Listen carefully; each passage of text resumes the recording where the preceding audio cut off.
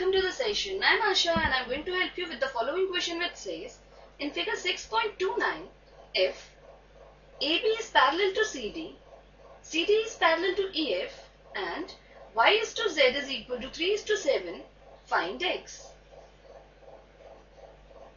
So let us begin with the solution.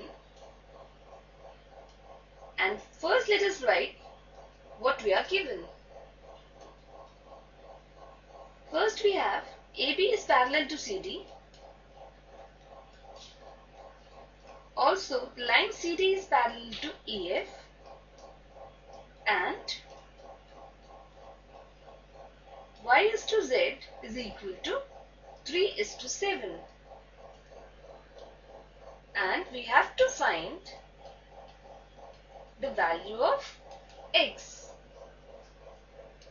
Now since the ratio of Y and Z is 3:7, therefore let Y is equal to 3t and Z is equal to 7t, where t is any real number. Now let us see this figure and name this angle as U. Now since CD is parallel to EF, then angle U will be equal to angle Z, since they are alternate interior angles, and Z is 70, therefore U will also be equal to 70.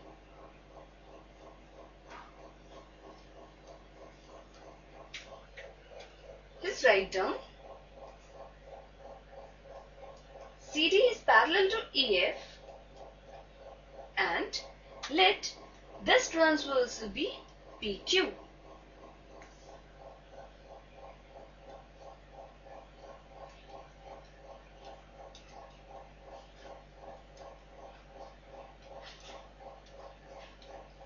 Then U will be equal to Z, since they are alternate interior angles.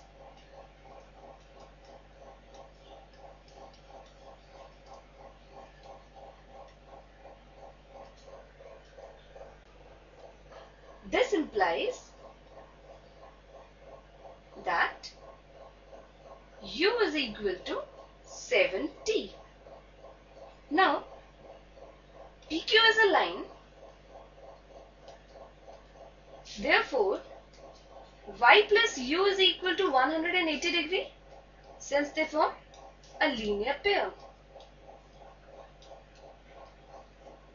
And Y is equal to 3t and U is equal to 7t is equal to 180 degree.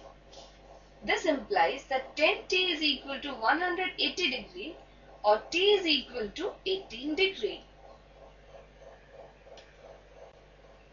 This implies that angle Y, which is equal to 3t, is equal to 3 into 18. Substituting the value of 18, we have 54 degree. So angle Y is equal to 54 degree. Now we have to find X. Now line AB is parallel to CD. This implies X plus Y is equal to 180 degree. Since sum of consecutive interior angles is 180 degree, therefore we have AB parallel to CD and PQ is a transversal. This implies X plus Y is equal to 180 degree. Since sum of consecutive interior angles